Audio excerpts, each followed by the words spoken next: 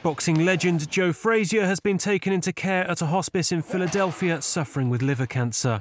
67-year-old Smokin Joe was diagnosed at the end of the summer and has moved into a specialist care home in a serious condition, according to his manager, Leslie Wolfe.